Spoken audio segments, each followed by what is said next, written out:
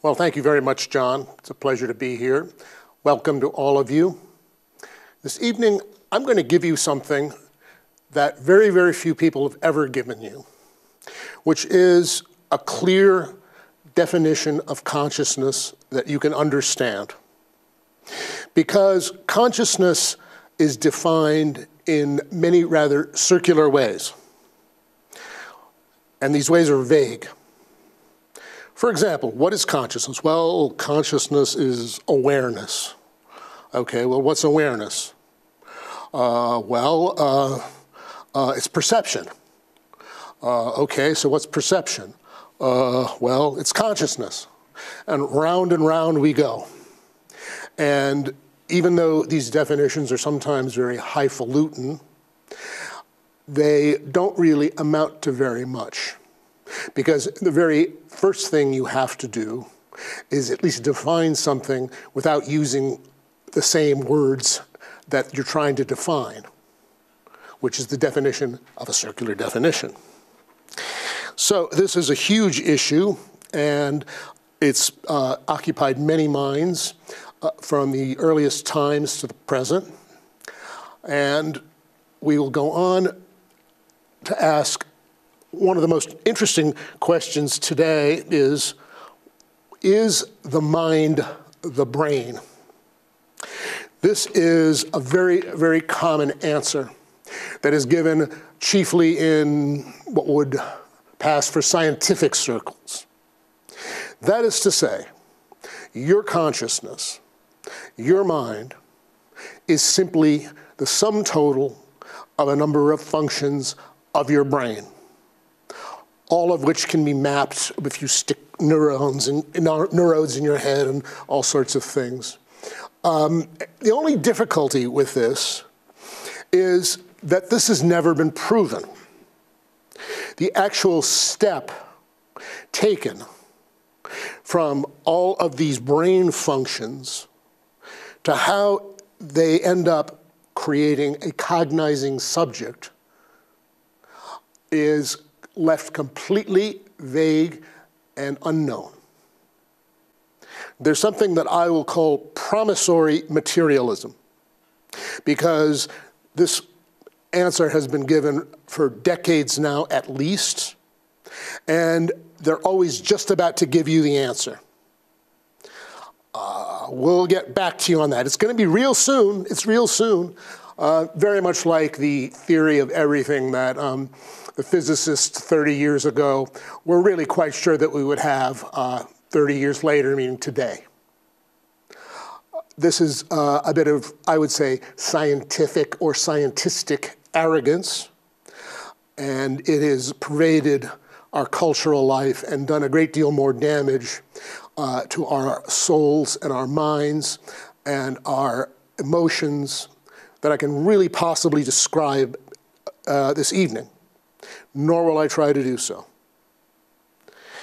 But let me go on to take one just very simple slice of this whole problem. Consciousness is a precondition of being. Now that is a C.G. Jung statement, and it can serve as a prelude to a great deal of what I'm about to say. Again, is the brain the mind? One step was taken in suggesting that the brain and its functions were not the mind, came from a very, very famous philosophical article published in 1974 by Thomas Nagel. And that is its title. What's it like to be a bat? Now, as most of you know, bats don't see very well.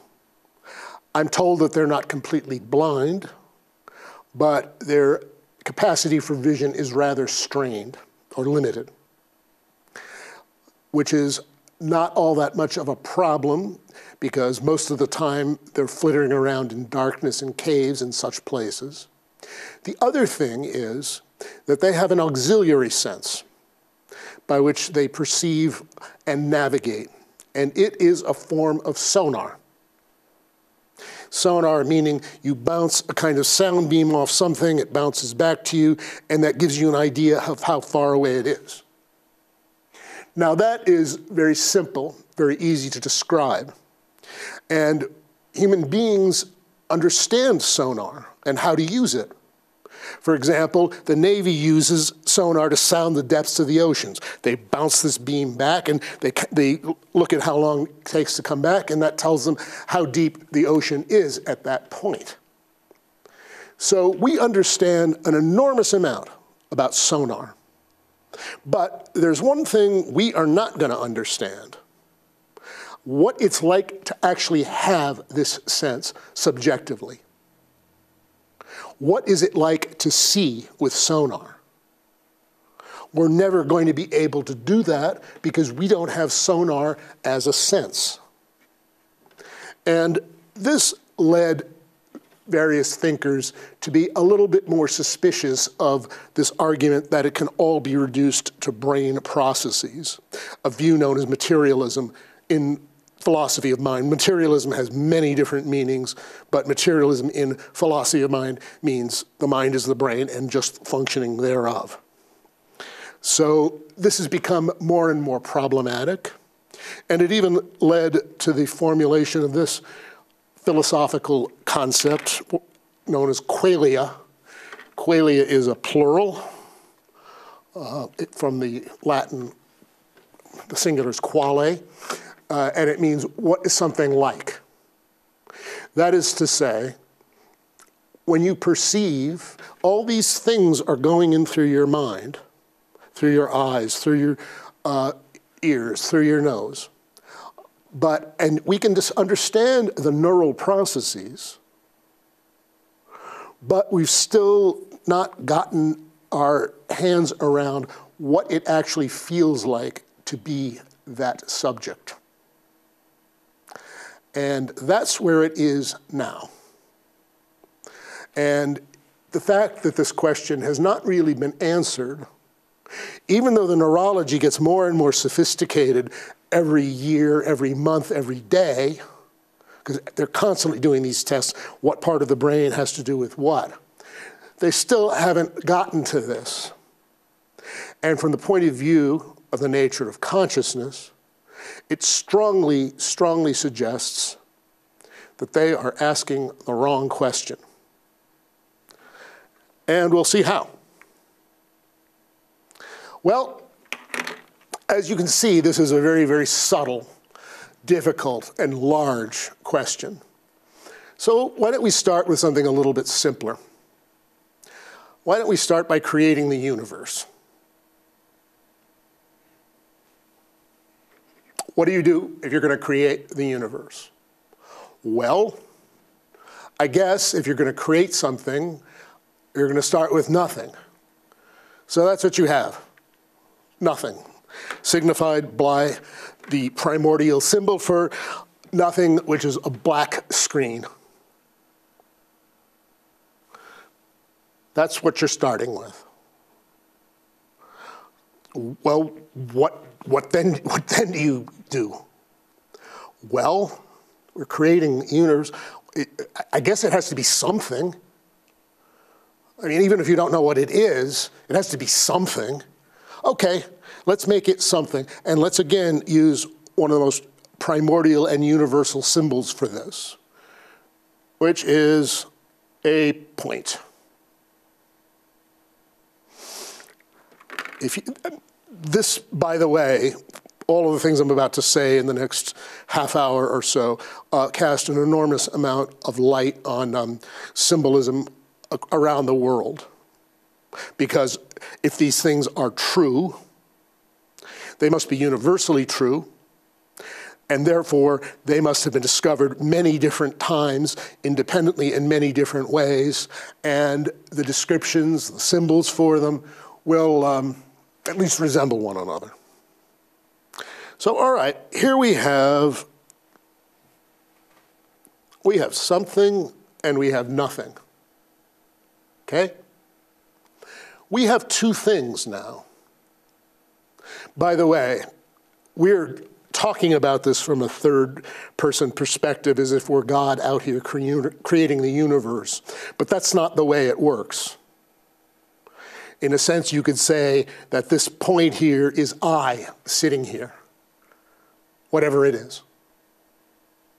There's me, there's self, and then there's everything else. In order for anything to exist, it has to have that primordial characteristic. And we'll see how far this goes as we develop this idea later on. Meaning, you've got two things now. Well, you have one thing, don't you? But you have another thing, which is this background here. So you have two things. You have self and you have other. Okay? Here's one quotation from Francis Tiso, who was actually a Catholic priest. For ancient Indian and Tibetan science, an atom was thought of as an infinitesimal metaphysical construct. So this is what an atom was. What was an atom? This. To understand what this is about, you're going to have to set aside your concept of the atom as you learned it in chemistry class. We're talking about something far prior to that. So, you've got a self and an other. Let's symbolize it by these 2 points. If they are to exist at all, to be aware of their own existence, even if the self is supposed to be aware of itself against the universe, it has to see the universe as other. So, we have self and other. Again, this is a two-dimensional thing that is attempting to describe, well, a multidimensional reality. And a multidimensional reality that goes far further than even the sub-atomic physics. Although I have seen physics studies, I came across one today, for example, that is coming toward a theory of everything that has diagrams actually very much like the ones I'm about to show you. I'm not going to use them here because, frankly, I don't know to what extent my ideas resemble theirs. But I do see science converging with this fundamental theory of everything toward some of the ideas that I'm exploring here. So there's this self, and there's this other. But there has to be something else.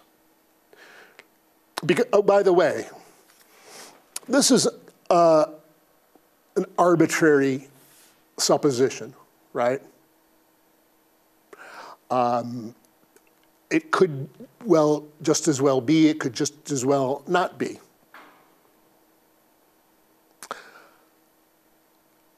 In a sense, it exists in that it's here, but from the point of view of the absolute, it didn't really happen. The absolute is unchanged.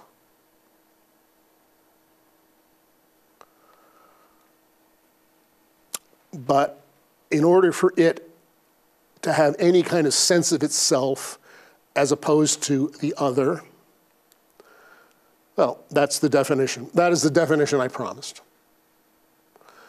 Consciousness relates self and other.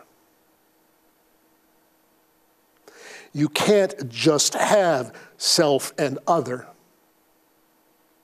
because if you did, they would be in totally different universes. They would not be aware of other's existence. And from the point of view of the one, the other might as well not exist. You'll see many descriptions of possible universes and multiverses, some of which we can imagine, some of which we can't. What about a universe in which the number 3 comes before the number 2? Or in which the number 6 is divisible by 4? Because these numerical relations are primary constituents of reality as we know it. Someone might say there is no possible world in which 6 can be divided by 4. well, at least there's no possible world that we know or can conceive of.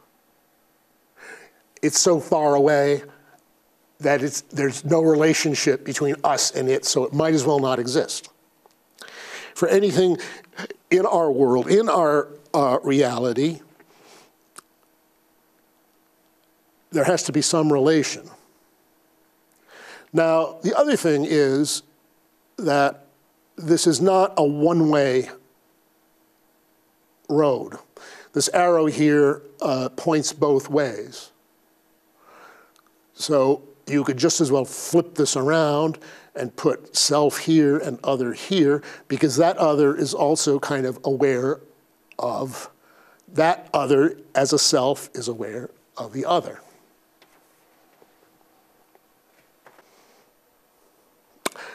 Here's one definition. You will actually find definitions like this. When consciousness is present, this is from some man at the University of London, when consciousness is present, consciousness of something is also present. Conversely, when phenomenal content is absent, consciousness is absent. Now, the most easy example to cite is right now you're listening to this. You're watching this. You're having some experience of this. That is, shall we say, consciousness of something, or as philosophers like to say, phenomenal content. But what if you fall asleep? What if you fall asleep and you go into completely deep sleep? You're totally unaware of this, as will happen sometime tonight when you go to bed. You will be totally unaware of your surroundings. You will be in a state of deep sleep. In that case, you are unconscious. Or part of you is. Part of you is. Because, as you know, if you're going to wake up in the morning, there are a lot of vital processes that are going to have to go on. Some of them may well involve dealing with others. Like, for example, we live in the time of coronavirus, and what is the most universal remedy offered for that disease, or any disease for that matter? It's sleep. Meaning that while your conscious mind sleeps, your unconscious mind can devote that much more energy to fighting off the pathogens, the others. So that is not complete unconsciousness. Complete unconsciousness in this sense only happens when you're dead. At least theoretically. We're not going to talk about life after death tonight. This is, as you can already see, this is all quite enough. Now I'm going to give you the description of these two in terms of Hindu philosophy. This comes from the Sankhya, which is the oldest philosophical system known in the world. The Sankhya is regarded as an influence on the Buddha, and I believe Buddhist texts say as much. The Buddha lived in the 6th century BC, so it's older than that. How much older, we don't know. But there is that, it's called Purush, to use what I believe is the correct Sanskrit pronunciation. That is self. Prakrti, did you know that R is a vowel in Sanskrit? Well, apparently it is. And that is probably something like its pronunciation, is the other. That the whole of phenomenal content is Prakrti. And the Samkhya philosophy is very elaborate, and it goes much further than I'm going to go into it here. Self is actually entirely still in the Samkhya philosophy. It does nothing but watch. All of the activity, everything, the movement is Prakrti. The silent self, it's also called Atman in Hindu philosophy, simply watches. It does absolutely nothing but that the fact that it cognizes makes everything go around, and that everything going around, that whole panoply of the world, is what is known as prakrti. It would be much easier to understand what I'm talking about if you have some meditative experience. And I believe that many forms of meditation are designed in one way or another to lead to this insight. What is you? You are this. You are the silent watcher. You are not your physical body or your physical responses, because you can step back and watch those. Sometimes people in great pain who don't have any opioids or anything around only manage to mitigate the pain by stepping back and watching it from a distance. Similarly with your thoughts, your emotions, you can watch them pass as images on a screen. Again, that's what certain forms of meditation are for. So if you can watch these things from a distance, you must not be them. Therefore, what are you? And it is the self, the watcher, according to Hindu thought. But this idea has many, many parallels in many, many different traditions, because if it is true, it's universally true.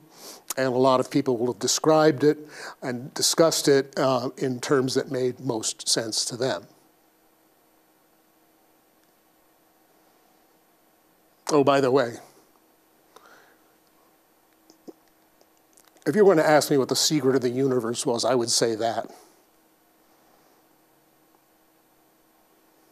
If you understand that, you understand a great deal. In fact, the Hindu sage Sri Ramana Maharshi said, if you take the question, who am I, back far enough, you will become enlightened.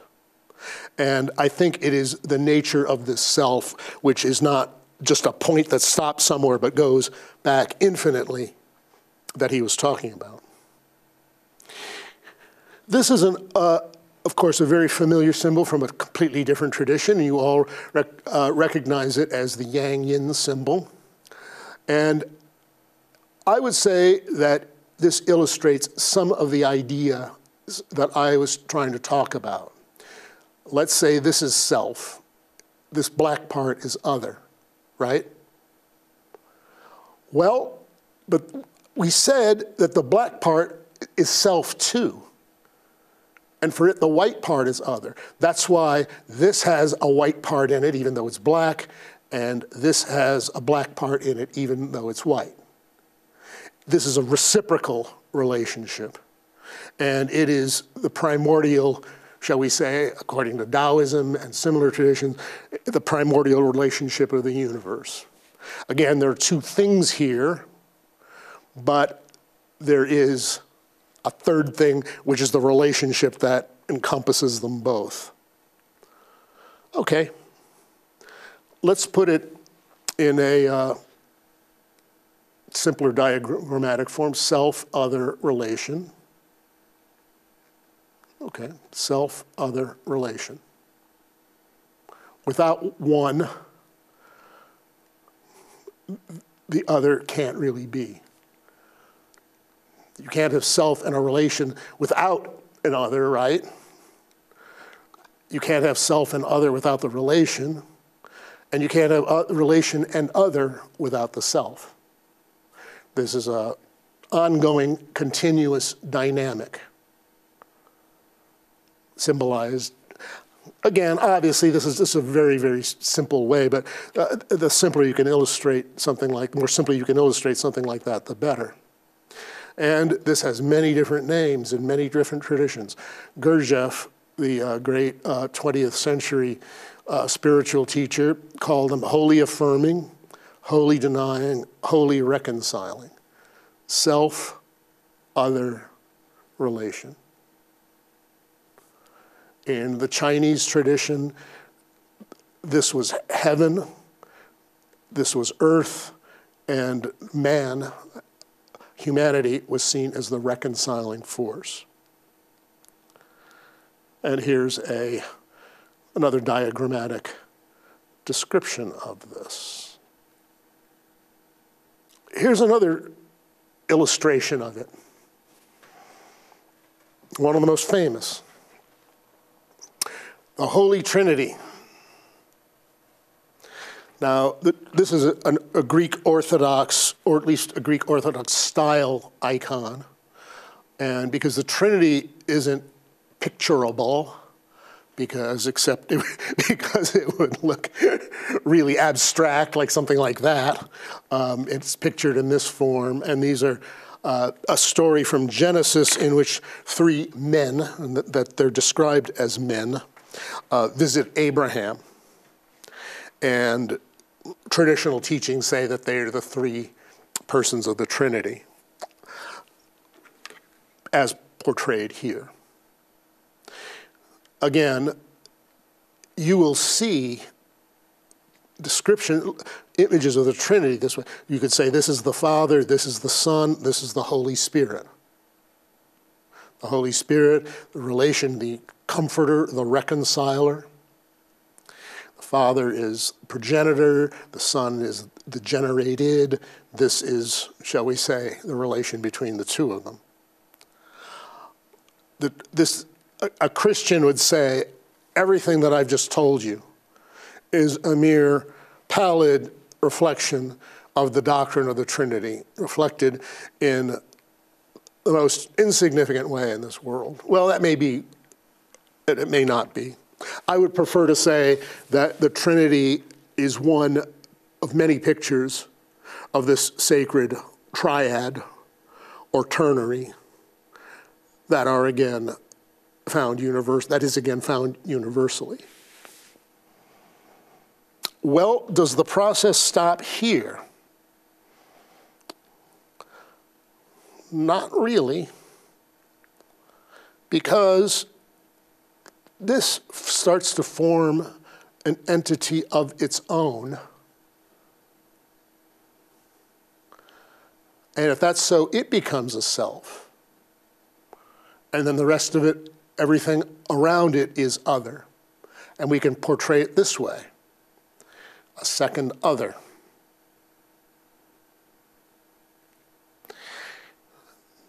The Kabbalah of the Jews had this representation for it. This is the four-letter name of God. Tetragrammaton, sometimes said to be pronounced Yahweh, although I personally do not believe that's the correct pronunciation. Tetragrammaton simply means four letters, so there are the four letters. Hebrew is right to left, so YHWH. And you can see what's going on here. Here's the self, here's the other, here's the relation, and here's the other, the second other. There is not a fourth force, right? This is not a different letter from this. This is this force, the other repeated. And that is why, how many letters are there in the Tetragrammaton? Well, you kind of have to, there's 1, 2, 3, 4, but there are only 1, 2, 3 different ones. And this idea appears a great deal. And one individual who was very much taken with it was the psychologist C.G. Jung. C.G. Jung actually saw an echo of this idea at the beginning of Plato's dialogue, the Timaeus, which begins 1, 2, 3. But where is the fourth that was here yesterday? And this concept of what Jung called the quaternio, the quaternary, always has this aspect. There are three forces, and there's something else, which is not another force, but this repeated. You can take this symbolism all sorts of ways. You can go back to the Christian Trinity. Well, who would this fourth be? Well, perhaps the individual who, particularly in Catholicism and Orthodoxy, is worshipped almost more than Jesus or God himself, which is the Virgin. She is there, but she's not part of the Trinity. She's not God, because she's not this three. Again, Christian dogma is one way of grasping and expressing this. I would say, again, I think it would be a horrible mistake to say that this is the one version and everything else is like a degenerate, heretical imitation or counterfeit of it. I think that's, well, just wrong. So, this goes on. This is an iterative process. These then become another self.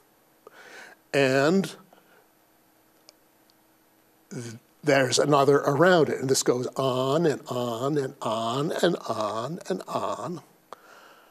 And that, ladies and gentlemen, is how you create the universe.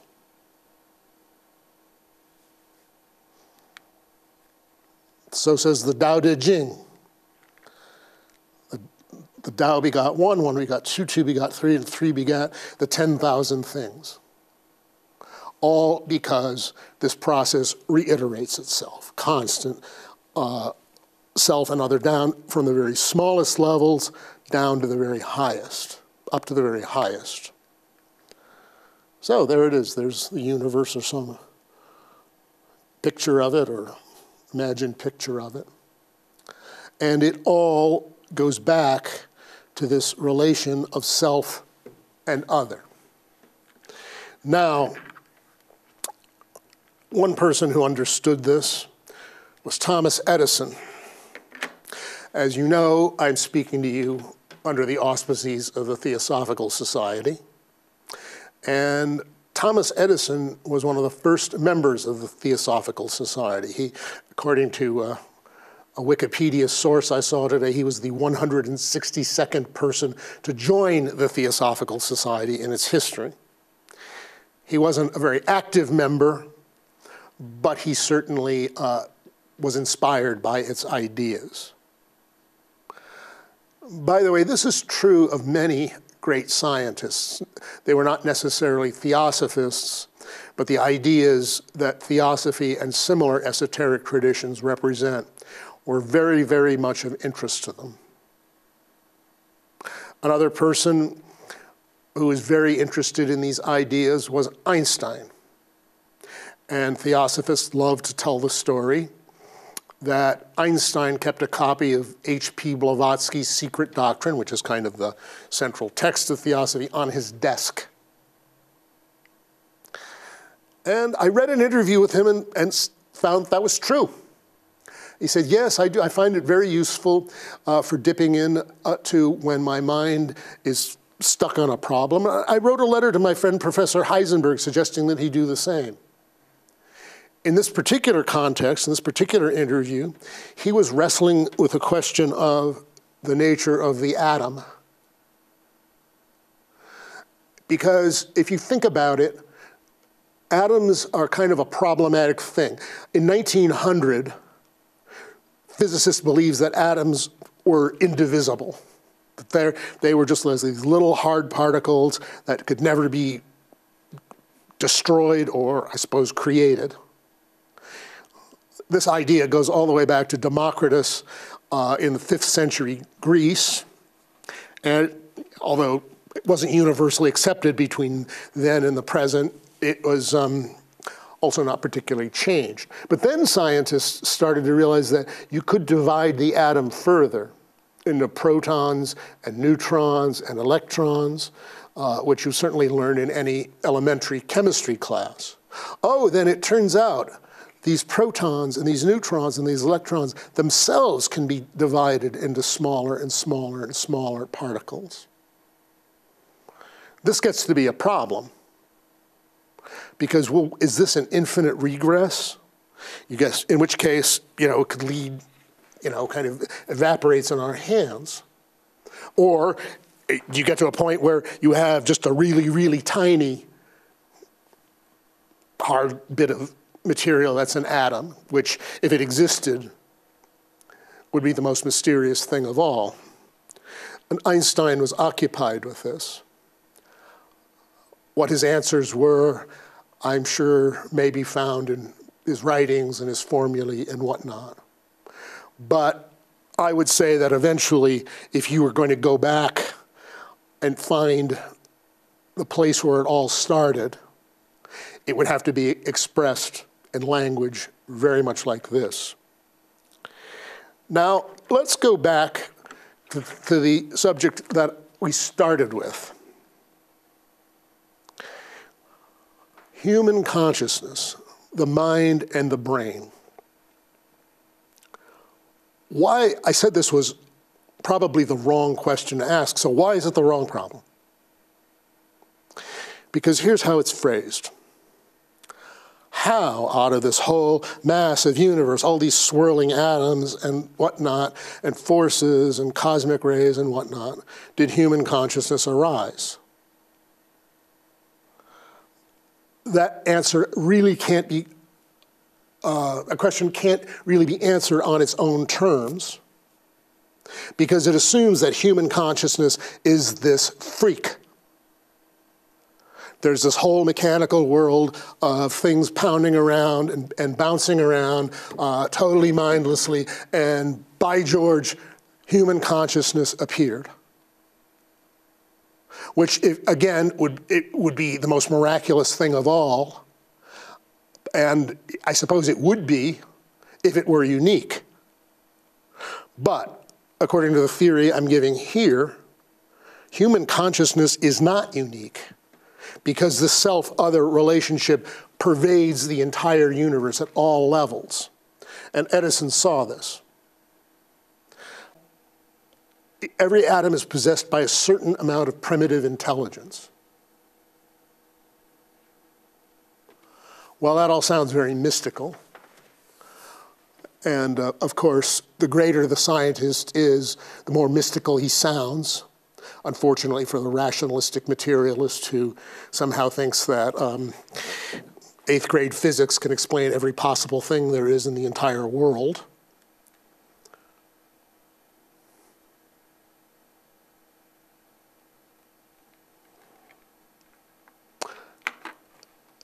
What he's saying there is an atom of hydrogen, the simplest element known, must nevertheless possess some level of the capacity to recognize what is around it. It must be able in some way, as he said, primitive intelligence. It must be able at least to recognize, shall we say, an oxygen atom and combine with it under certain circumstances to form water. It must, in its own primitive way, know the difference between an oxygen atom and, say, a helium atom, with which it cannot form water. That is why he said this. Gathered together in certain forms, the atoms constitute animals of the lower orders. Finally, they combine in man, who represents the total of intelligence of all the atoms. Well, that may or may not be the case. Human beings love to point out how unique they are and how different they are. Human beings are different from all the other animals in that we possess, X sorts of qualities, and then it turns out, well,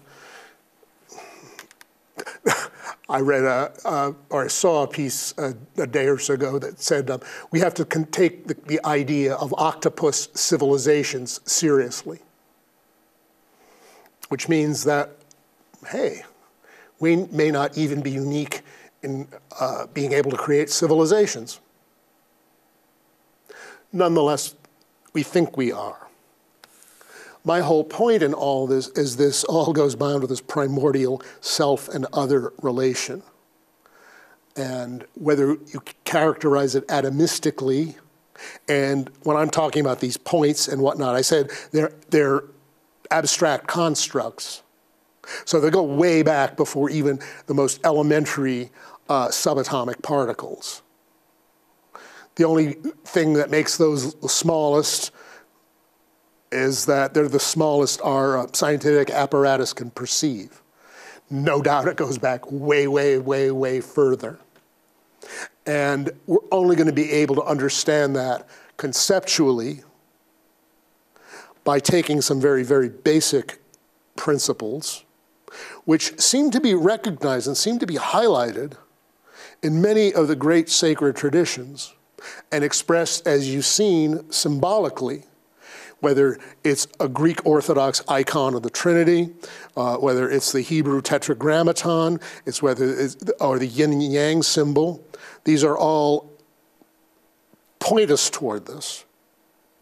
And the thing about a symbol that makes it so powerful is that it goes past the, shall we say, verbal mind. It speaks, these pictures, those images speak to us at a different level, and if contemplated in a certain way, can bring some of that insight.